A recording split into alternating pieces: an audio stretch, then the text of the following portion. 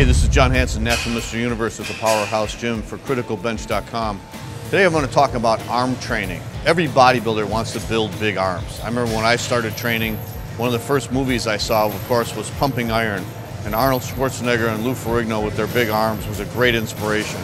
Every bodybuilder wants to have big guns. That's one of the reasons we go to the gym. I started bodybuilding in the late 1970s in Chicago, and I got to see the great Sergio Oliva at a lot of the bodybuilding contests. And Sergio was amazing. He had like 22-inch arms.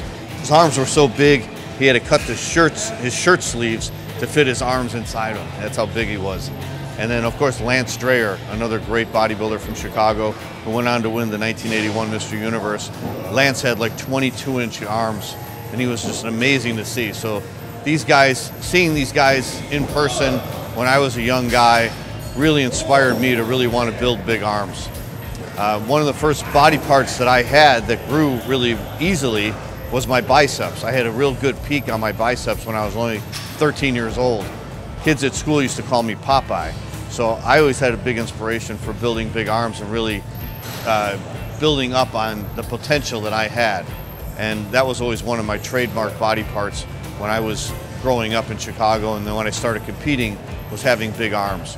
So arm training was very important to me, and there's a lot of great exercises that you can do to build the arms. I always focused on using barbells and dumbbells for arms. Some of the best barbell exercises that I did for building the biceps were, of course, the standard barbell curl. There's no better exercise, no more basic exercise for building the arms, for building the biceps, than the barbell curl. You don't need a lot of weight with this exercise, but you really want to focus on the biceps and do it correctly so you don't bring in other body parts like your shoulders or your lower back. Another great exercise for the arms is the preacher bench curl. Larry Scott, the very first Mr. Olympia, made this exercise famous. They actually called it the Scott bench curl because he was the one that really brought popularity to the preacher bench. Larry used to do them with barbells, dumbbells, even used to do reverse curls on them. So preacher curls is a great exercise for building the arms. You can use them both with barbells and with dumbbells to really build the lower part of the bicep. Another great exercise for arm training is the incline curls with dumbbells. This is another exercise that I like to do with a real high incline bench and really feeling it.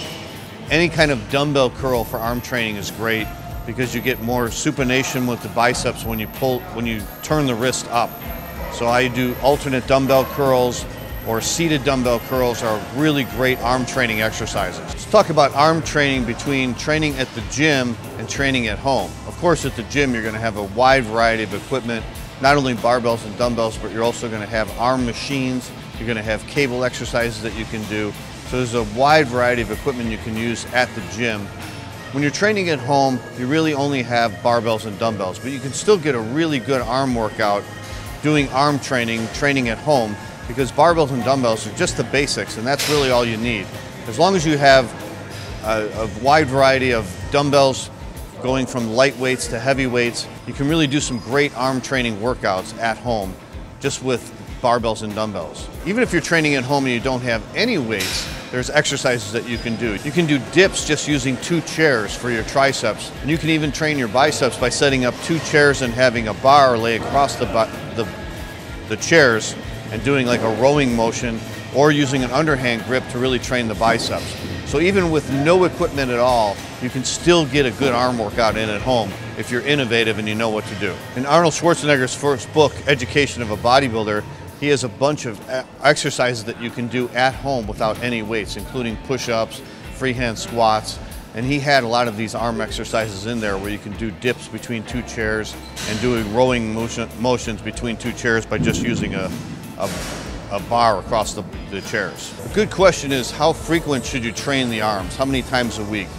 One mistake I see a lot of people doing is they do too many exercises and too many sets for the arms. The arm muscles are really small when compared to muscle groups like the chest or the back or the legs. So you don't need a lot of sets. You just need to do the right exercises and just do the exercises correctly in order to really get the arms to grow. Because remember, your arms are also used when you're training other body parts like your chest, your back, your shoulders. Your arms are all always involved with those other body groups. So you don't want to overtrain your arms by doing too many sets. What I like to do is I would just do basically about 2 exercises for the biceps. Usually 1 barbell and 1 dumbbell exercise, 3 sets each is plenty of work just for the biceps because the biceps are a really small muscle group.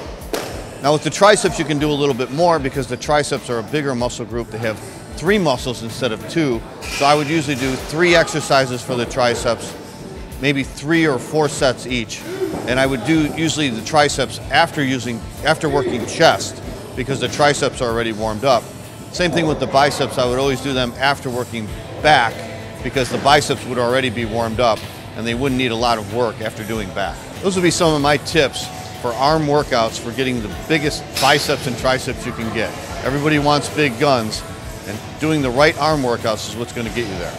I hope you found that helpful with your arm training. I've got something else for you, a free report. It's called the 7 Worst Testosterone Killers. All you got to do is click this box here to get this free report.